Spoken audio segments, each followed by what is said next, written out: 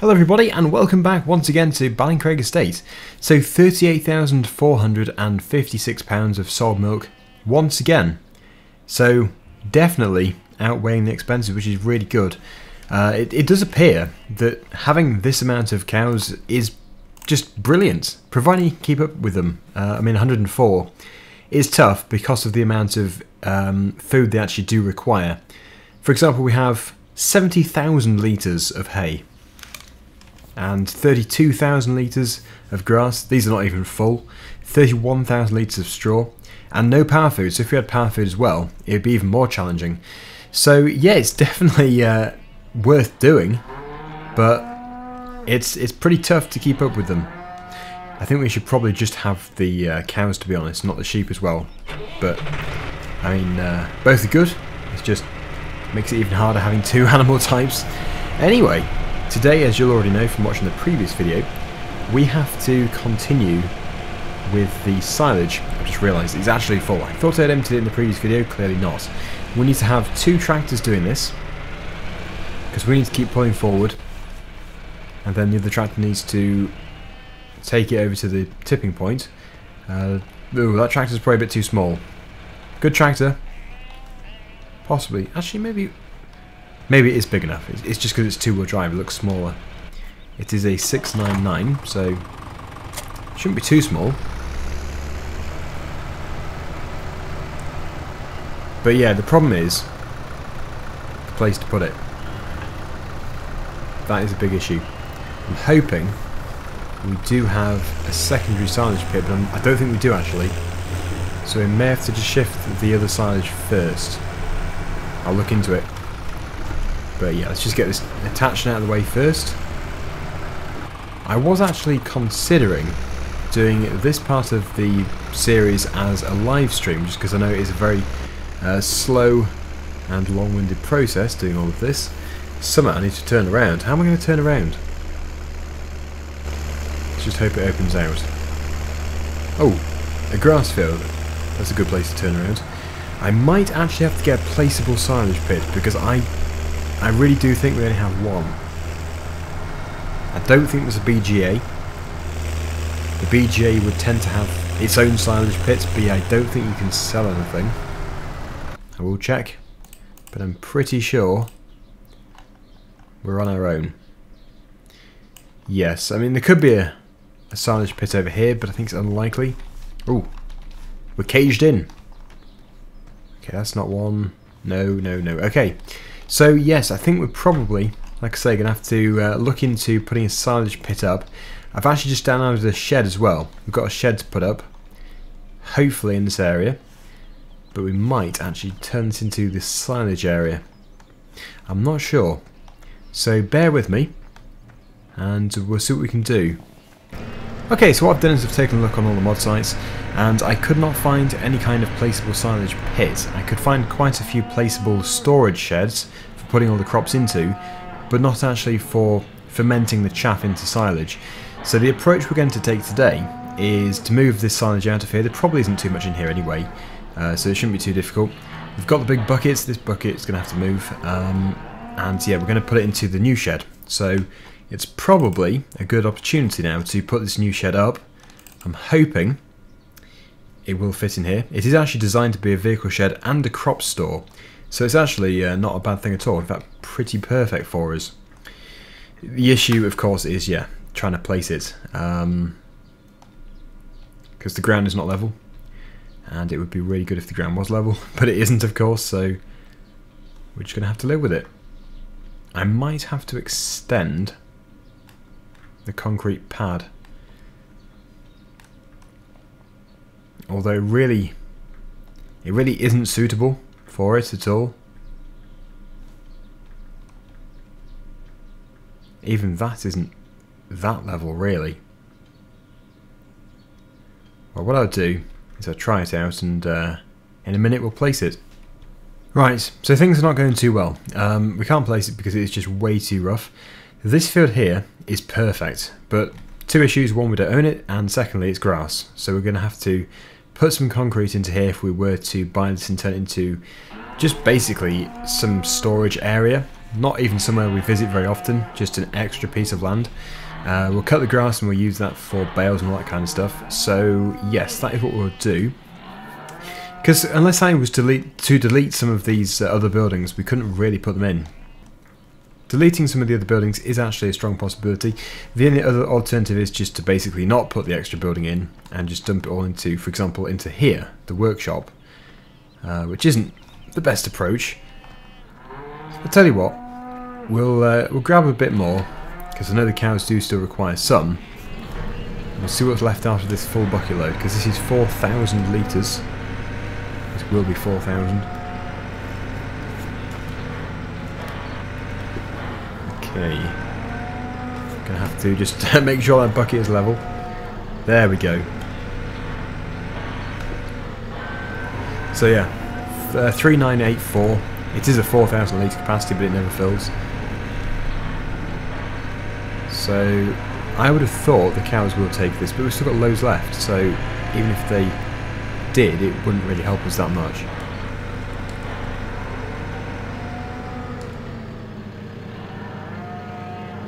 Okay, I'll do a few more.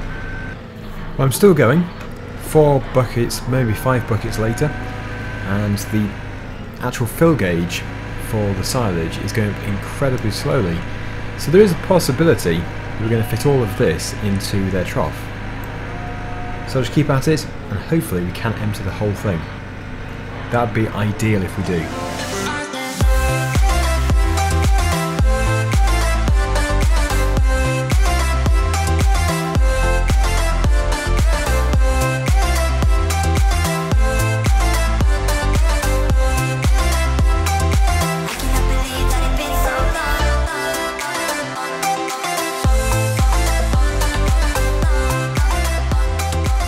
Perfect, it's empty, brilliant. So it is possibly a 100,000 litre capacity.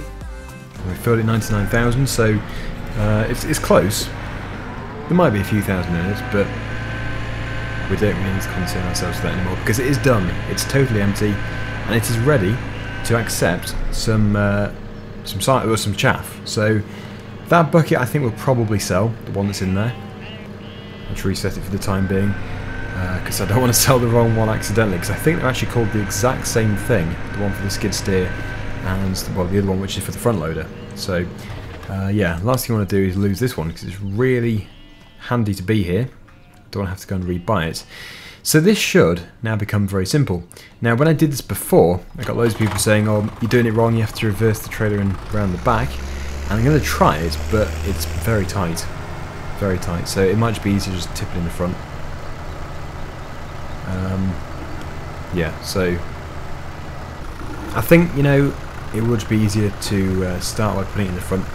We might then put the actual front barricade up and then start to load from the back at the end, but yeah, with it being so empty, I think we'll be okay. And we probably won't even get enough anyway to totally fill it, so it probably won't even matter. Anyway, the good news is this tractor is capable, and this trailer, of getting into these very tight spaces. It's still quite tricky, but it is definitely the right setup. So I want to go fairly thin on the ground in here, not massive piles, that sort of thing. The other good thing about this trailer is it can tip right up without going through the roof, although to be fair it is a fairly tall building. And then yeah, the tricky part is now going to be reversing back and getting set up again. I'm hoping to put it on follow me alongside, but we may have to take another headland off before that, just to play it safe.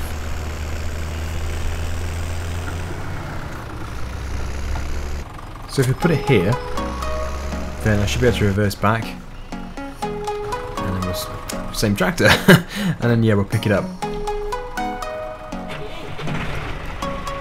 Okay, yeah, that should be easy. Should be, not necessarily. Good. Right, off we go. Another full load on the way.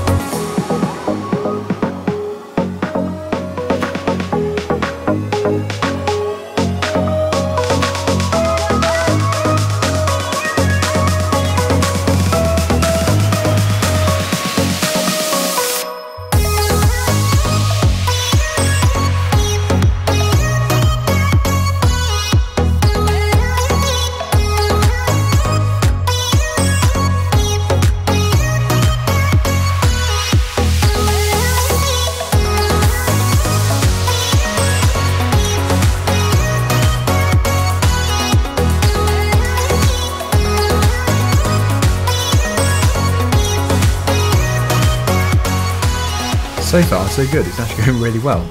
We have 56,000 litres exactly in here. It doesn't look it. There must be a large amount of space in here for storing the chaff or the silage. I don't know what the capacity is, but it must be something fairly high. Looking at it, it must be about 500,000 litres. But I don't think... Well, actually, we might find out, because we've got field number 1 as well, which is going to go into there, which I'll probably do as a live stream. A lime stream? It'll be a lemon stream next. Yeah. So we're going to do, hopefully, a live stream finishing off the maize here as silage. We're going to finish this field today, though. Very important that we do that, because otherwise there'll be way too much stuff to do.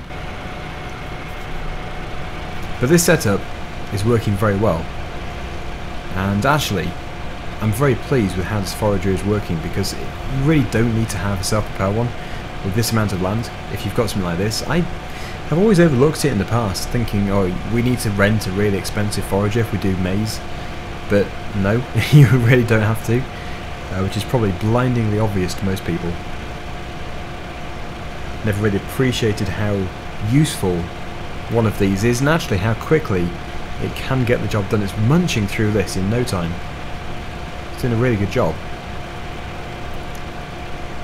And actually, our very small tractors as well, they're doing a really good job too.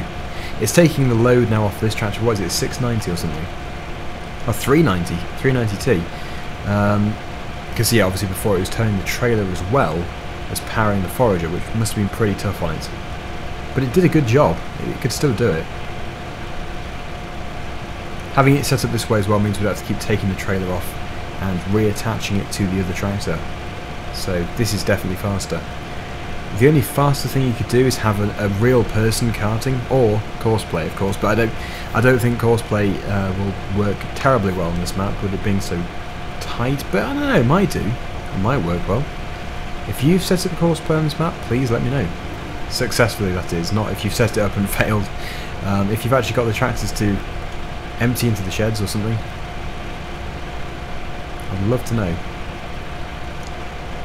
Anyway, it's taking much longer now to fill, because obviously we're working into the middle, into the centre of the field, so it does slow things down quite a bit.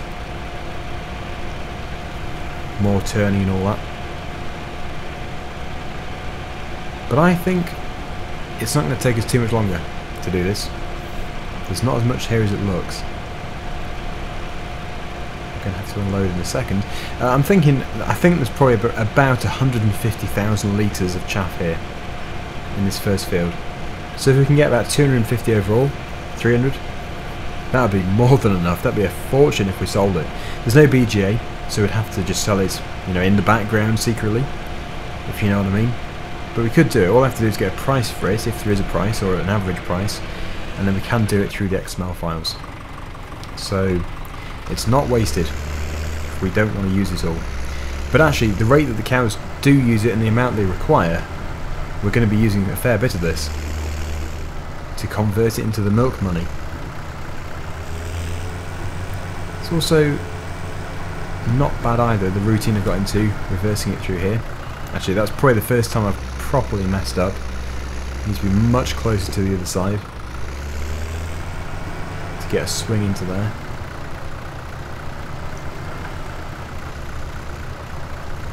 Okay, that's alright. That's good. Try and drive over here and get it more into the left hand side. He's very full up on the right at the moment. Oh no, no, that's not good. I don't want it to really mound up in one place. That's what I'm trying to avoid. But that seems to be okay. So I'm going to crack on, and well, yeah, we should be done fairly soon, hopefully. Set it up again. There's a few missed pieces. This is mainly because of the collision for the gate, but anything which is missed I'll come back to later, except for maybe the bit of the gate there. We might not do that, because it would mean closing all the gate and everything for next to nothing. But there is a piece at the top which definitely has to be done. Oh no, didn't turn it on. It does help. Right, okay, let's continue.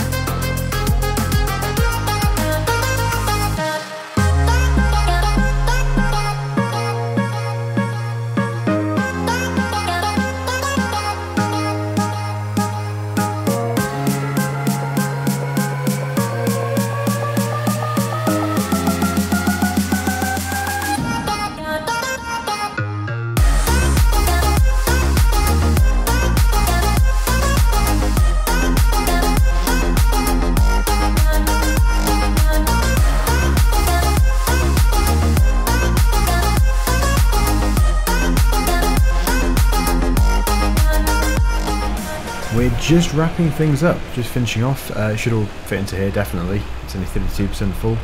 And we've just got a few pieces to clear up as well. You can see the bits over there, as I mentioned a second ago. Or a minute ago, more like. Yeah, so I'll make it as neat as possible. There goes the main chunk. Should be able to back up and get the final piece there. But I think, possibly, field number 1 is larger than field 7. It doesn't look it, but it certainly felt larger when I was drilling it, so... well, it doesn't really matter actually, because it's not going to be time-lapse or anything. We'll just go at it at a leisurely pace in a live stream. Chat about various stuff. We'll see what comes through the chat on the live stream, see what people have got to say. And I actually think more time will be spent, you know, replying to these comments while we're doing it than... you know, focusing on the job itself, because it's a very easy job. Wow. The braking there was... well, we were going downhill, but yeah, it was slow. But yeah.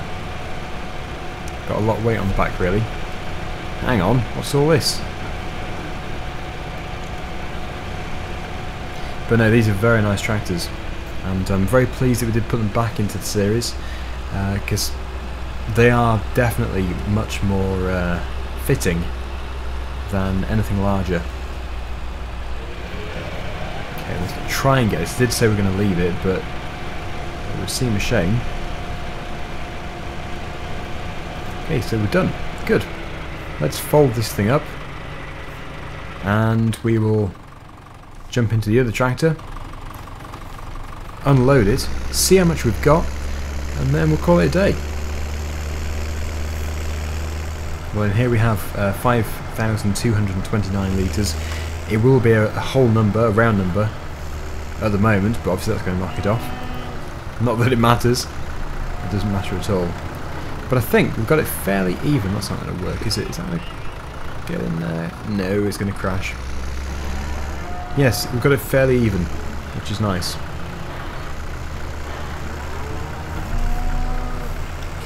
Start tipping. It's only going to take a second to tip. There we go. So, I'll just pull forward out here. We're going to be using it again next time, obviously. Plenty of work for it yet. Over in field 1. We have got 103,238. I'm sure I said about 150,000. How wrong I was. Oh well, doesn't matter. So that's the size of field 1, that's the size of field 7. Actually, I would say they're very similar looking at it. They do look very similar. So, it's just in here, there it is. Big field, tall crop.